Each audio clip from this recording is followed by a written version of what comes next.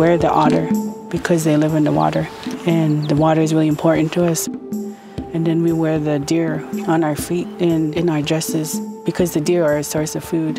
In our hair, we wear feathers, and that represents the eagle feather and how important the air is. They all represent the elements that we need to live to survive. That's our connection to this Columbia Plateau. I work for the Yakima Nation Fisheries. We conduct juvenile salmon, steelhead population surveys. There's little salmon there. There's a whole bunch of them. They just hatched. Rock Creek, a lot of it is hard to access. There were some good landowners, and they allowed us to go in and collect data. Since the 70s, there was a not-so-good relationship between a landowner and the Yakima Nation. He owns a lot of the watershed. To pursue this project, I'd have to get his permission, and it was really hard at the beginning. A lot of the ranchers and a lot of the tribal folks in the area, they all said, he's not going to let you on his land, and I was kind of worried. But I went to him and I approached him. He didn't want to come out to the door, and he just stuck his head out. And then I told him my mission, the fisheries that need to be protected. He was concerned for the fish, and so he allowed it, and I was real thankful. He'd be herding his cattle out, and we'd be doing our surveys up, and we kind of crossed paths, and he just smiled. He was happy, and I think I was the first Yakima person to enable to work with him.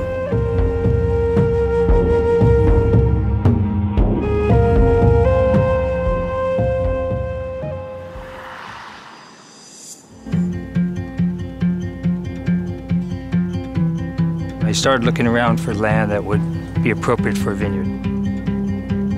And that brought me to the gorge. Got the whole family here. The gorge has a lot of different habitats within a very short distance. And that's what makes actually this area very exciting.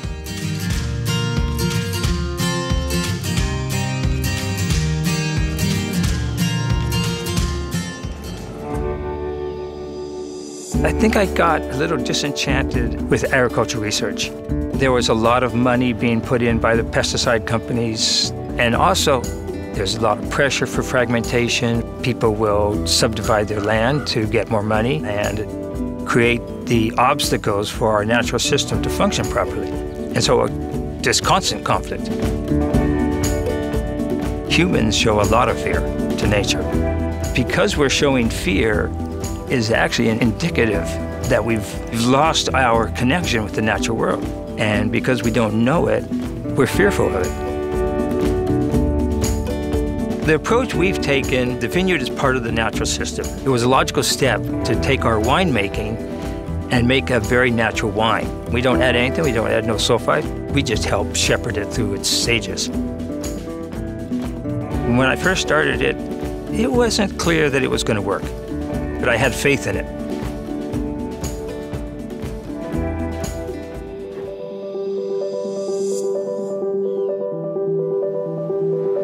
The moment that I decided I was going to work in conservation, honestly, was when I was 4 years old.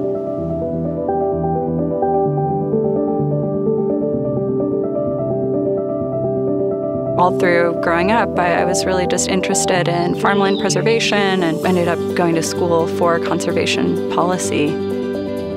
I got into this work at the age of 23. I'm pretty young for an ED. Just kind of jumped right in. Outdoor recreation economy that's so essential. It's important to be fearless in this line of work. We're dealing with threats to funding, easements, tax incentives for landowners. I'm getting up in front of, committees and testifying at hearings. Also protect the natural resources, the clean water that's so important to our state.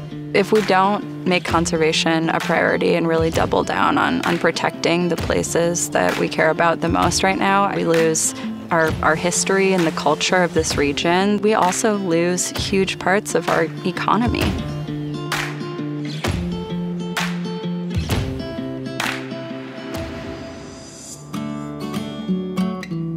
In the US, when the housing market crashed, That's when I moved here. Couldn't find a job, didn't know what to do. So I started working in the yard. I found out about the Pacific Northwest through the soil, through the dirt in my hands. Come on, Jack. I currently work as a technician for the Backyard Habitat Certification Program. It's a program to revitalize the urban landscape. It's about bringing elements of wilderness into your backyard to support species that are already here and thriving in this eco-region. I'm sitting right here talking to you with the same fear that everybody out there feels. Change is imminent. Change is just the beat at which the expression of life happens. I feel that if I only focused on the fears that I felt at that moment when I moved, I never would have enjoyed this path that led me to the Backyard Habitat program. I would have missed the opportunity to engage in something as beautiful and fulfilling as working with nature. We see ourselves separate from nature, but we are nature. And taking care of it is just the reflection of loving ourselves and our communities. It's the same thing.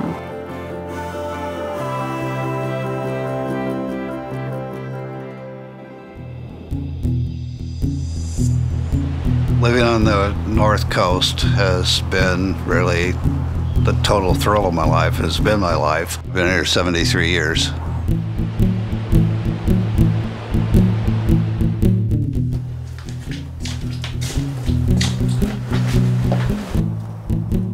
Our first porridge.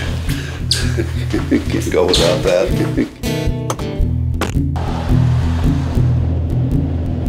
I was a biology teacher at Seaside High School for 31 years.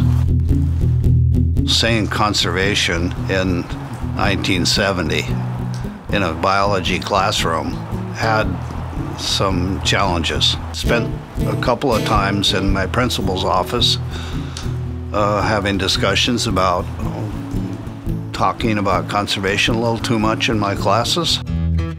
That time, all the high schools were trying to pretend like they were colleges. 15, 16-year-olds reading books. They were learning nothing. Went down to the shop with all the textbooks, bandsawed the backs off of the books, and then reorganized them into just 2 or 3 page sections that I'd pull and just give the students those little pieces. And then we're going to use the landscape as the textbook. So that was where the photography come in, and we'd start out photographing through the microscope. What I found along the way was that that camera was an interface with young people. And so I started piling up the cameras and wrote a grant to Kodak, got 10 cameras. So it really become an instrument of education. We're really tied to the Columbia Plateau through our foods, you know. Teaching was that the foods take care of us, you know, they all sustain us so that we can live, and in return, we're supposed to take care of it. Nature is inherently messy. That's what it likes, that's what all the species like. I think it's important always to look at it from a point of view of how do we fit in. That just cements that connection to the wild system that we're trying to live within. And we have to fit into that system. And that's what we're trying to do. Is that what we're trying to do? She'll learn. It's absolutely critical that we're bold and decisive. Now is the time with all of these challenges that face our environment. It's the right thing to do. When things are changing the most, that's when creativity sparks the best. Humans are creative beings, we're curious beings full of limitless potential. So to be fearful is to close ourselves to that potential. Just being fearless, but being fearless because you know that you have a vision and a plan that fits a culture.